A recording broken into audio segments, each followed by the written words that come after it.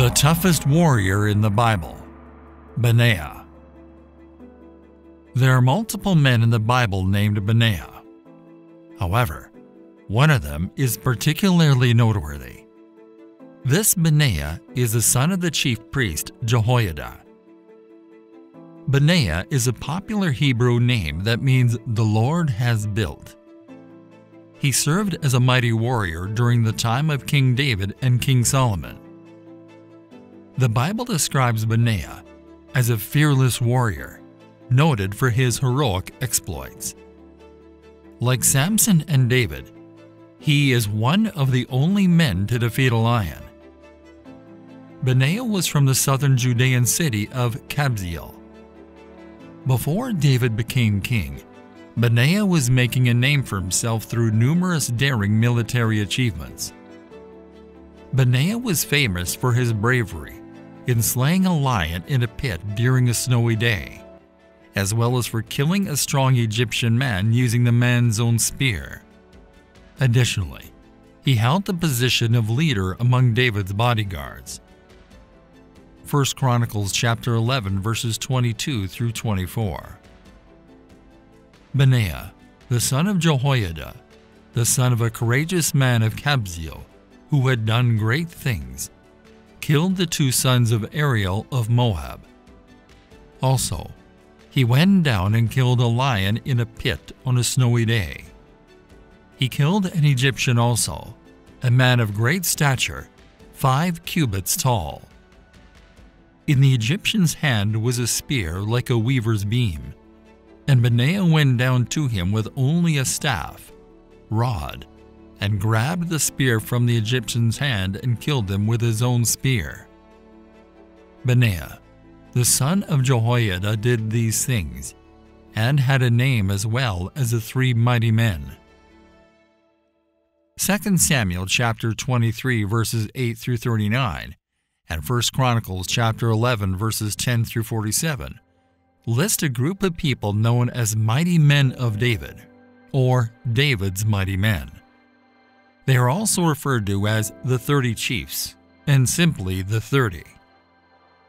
We read of the mighty men of David when David, the man after God's own heart, was on the run, not for any crimes he has committed. In fact, he has never been accused of a crime. David was on the run because of the insane jealousy of King Saul. Saul was Israel's king, but he had already disqualified himself and been rejected by God. God had already anointed David and infused him with the Holy Spirit, and he was being groomed to be Israel's future king. At this time, David is on the verge of collapsing, and he was terrified. David can flee Gath's prison and travel to Adullam's cave, thanks to a miracle. This was David's lowest point to date, and if you want to know how he truly felt, read Psalm number 142, the song he wrote about it. He had nothing, no security, no food, no one to talk to, no promise to hold on to, and no hope that anything would ever change. He was trapped in a dark cave, cut off from everything and everyone he cared about. Everybody except God. Yet in the thick of all this, David has not lost sight of God. He cries out for the Lord to rescue him. David has arrived at a point where God can begin to mold and use him. And I have a hunch that this cave dweller, David, didn't want anyone around at that time in his life. Because if he didn't think he was worth anything to himself, he didn't think he was worth anything to anyone else. David didn't want his family, but they came. He didn't want them there, but God insisted on bringing them. With him, they crawled inside the cave. But have a look, they weren't the only ones. And everyone that was in distress, and everyone that was in debt, and everyone that was discontented, gathered themselves unto him, and he became a captain over them. and there were with them about 400 men. 1 Samuel chapter 22, verse 2. What a group! Everyone who was in need showed up. Second, everyone who was in debt flocked to the location. Hebrew here, nasha, means to lend on interest, to have a number of creditors. As a result, they were people who couldn't afford to pay their bills. Finally, there was everyone who was discontented. The Hebrew here, me'ar nefesh, means to be in bitterness of soul, to have been wronged and mistreated. That group came too. So what does it all mean? Well, the land was aching under Saul's authority at the time. He put the people under too much strain. He had treated them terribly. He was a madman who suffered from severe depression, and they were paying the price. Some could no longer take it. As a result, David ended up with a cave full of disgruntled people. Can you believe it? It's awful enough that you're alone in there, feeling like a worm. But having almost 400 more worms crawl in with you is a disaster. However, God is at work in this situation. He is rerouting David's life. The man is in the cave. He does, after all, believe he is worthless. He believes he is useless. He believes he has been treated unfairly. He feels misunderstood.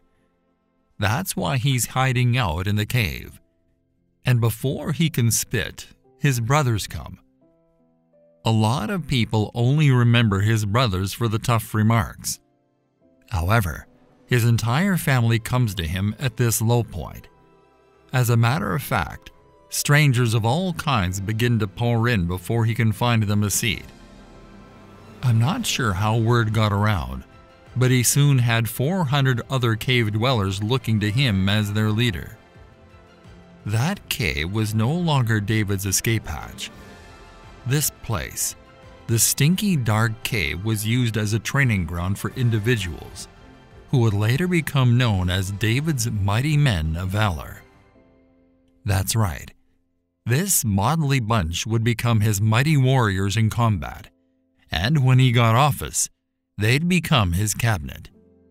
He changed their lives by instilling order, discipline, character, and direction in them.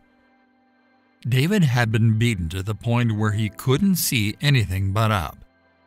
And when he glanced up, God was there, gradually introducing this group of strangers to him until they proved themselves to be the most powerful men in Israel. This was the cave that the mighty men trained. Who'd have believed the next king of Israel would be training his men in a dark cave where no one could see them and no one cared? What an unusual thing for God to do. The rough Judean wilderness, with its rocks, caverns, and deep wadis, was his Sherwood Forest. Because God wanted him to be a maverick king, he commanded a bunch of mavericks there. There would never be another king like David in Israel. Later on, we discover that David's warriors mastered the sword as well as the bow and arrow. Obviously, they had some sort of training regimen in place. They figure out how to put on a show in battle. In the ranks, they build discipline. They may have started out as rebels, but they're on their way to becoming skilled hunters and brave combatants. From a cave of discontent, David and his outcasts developed themselves into the mighty men of David. The term Cave of Adullam has been used by political commentators to refer to any small group removed from power, but planning to return. These mighty men of David were a group of David's toughest military warriors, credited with heroic feats, including Josheb-Basshebeth, who killed 800 men in one battle with a spear. Additional notable actions listed include Abishai, the leader of the mighty men, who killed 300 men with a spear. Despite being referred to as the 30, the group actually consisted of 37 men. This implies that not all members were part of the team for the entire duration. Sadly, some of them, such as Uriah, lost their lives during battles during David's reign. When David fled from King Saul, he placed Benaiah in command of the 30. 1 Chronicles chapter 27 verse 6. This is the Benaiah who was the mighty man of the 30, and was in charge of the 30, and Ammizabad, his son, was over his division. Later, when Joab was made commander-in-chief, Benaiah was appointed to a high place in David's armed forces as commander of the Cherethites and Pelethites, an elite mercenary company in David's bodyguard from Crete and Philistia. 2 Samuel chapter 20 verse 23. Now Joab was commander over the entire army of Israel. Benaiah, the son of Jehoiada, was commander over the Cherethites and Pelethites, the king's bodyguards. Benaiah's loyalty to King David earned him the rank of 3rd Army Commander, with 24,000 men in his division. This troop served as part of the army rotation system established by King David. 1 Chronicles chapter 27 verses 1 through 6. Benaiah remained devoted to David during Absalom's rebellion. Absalom was the 3rd son of King David, by his wife Maacah. The first recorded event defining Absalom's life also involved his sister Tamar and half-brother Amnon. Tamar was beautiful, and Amnon lusted after her. When Tamar rebuffed Amnon's advances, he arranged, through subterfuge, to have her come to his house where he ravished her. After the rape, Amnon put Tamar out of his house in disgrace. Absalom took his sister in to live with him when he heard what happened. For the next 2 years, Absalom nursed a hatred of his half-brother. Then, using some subterfuge of his own, Absalom invited Amnon to his house for a party. During the festivities, in the presence of David's other sons, Absalom had his servants kill Amnon in cold blood. Out of fear of his father, Absalom ran away to Geshur, where he stayed for 3 years. Finally, the two men get back together, and there is a small measure of reconciliation. Unfortunately, this peace did not last. Possibly resenting his father's hesitancy to bring him home, Absalom stealthily undermined David's rule. At this point, David needed men he could trust, and Benaiah was trustworthy. Absalom asked to go to Hebron, where he had secretly arranged to have himself proclaimed king. The conspiracy strengthened, and the number of Absalom's followers grew steadily, such that David began to fear for his own life. David gathered his servants and fled Jerusalem.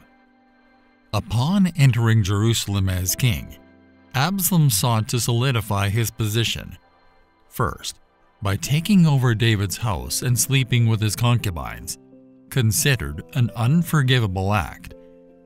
Then he laid plans to pursue and attack David's forces immediately. But the idea was abandoned, owing to the advice of Hushai. This delay allowed David to muster his troops at Mahanaim and mount a counterattack to retake the kingdom. David himself did not take part in the counterattack, having been persuaded by his generals to remain behind. He did explicitly instruct the generals to deal gently with Absalom, despite his treason. The Bible points out that all the troops heard David's orders concerning Absalom. However, the orders were disobeyed. As Absalom was riding under some trees, His long hair became entangled in the branches, and he was unhorsed. Joab found Absalom suspended in midair and killed him there. Thus the rebellion was quelled, and David returned to Jerusalem as king. Benaiah remained devoted to David during Absalom's rebellion, and also when Adonijah attempted to take control of David's throne. 1 Kings chapter 1 verse 8. But Zadok the priest, Benaiah the son of Jehoiada, Nathan the prophet, Shimei, Rei, and David's most formidable warriors did not side with Adonijah in his desire to become king. Adonijah was the fourth son of King David. Adonijah's mother was Haggith, one of David's wives. Adonijah is best known for his failed attempts to usurp the throne of Israel after his father's death. When David was old and on his deathbed, Adonijah, like his brother Absalom before him, gathered an army and put himself forward as king, even though David's chosen successor was Solomon. Some influential men supported Adonijah's move. Joab, the captain of the army who had stood with David, supported Adonijah. However, Benaiah was loyal to the right king. As Solomon's supreme army commander and chief bodyguard, Benaiah was responsible for executing those who opposed the new king, including Adonijah. 1 Kings chapter 2 verse 25. So King Solomon sent Benaiah, the son of Jehoiada, and he struck Adonijah, and he died. Benaiah also executed Joab and Shimei. 1 Kings chapter 2 verse 34. So Benaiah the son of Jehoiada went up to the tabernacle and struck and killed Joab, and he was buried at his own house in the wilderness of Judah. Benaiah was instrumental in safeguarding the passing of the royal succession to Solomon after David's death, and thus gained the honor of assisting in Solomon's coronation at Gihon. 1 Kings chapter 2 verse 46. So the king commanded Benaiah, the son of Jehoiada, and he went out and struck down Shimei, and he died. So the kingdom was established in the hands of Solomon. The kingdom was now established in Solomon's hands. This Benaiah was commander of 24,000 troops as well. Another Benaiah was one of the musicians and priests who blew the trumpet as the Ark of God was brought into Jerusalem by King David. At least 8 other Benaiahs appear briefly in the Old Testament, but none of these distinguish themselves like David's elite warrior, the Benaiah, who single-handedly executed Moab's top soldiers, jumped into a pit in a snowstorm to wrestle and kill a lion, and outmaneuvered an Egyptian giant, slaying him with his own spear.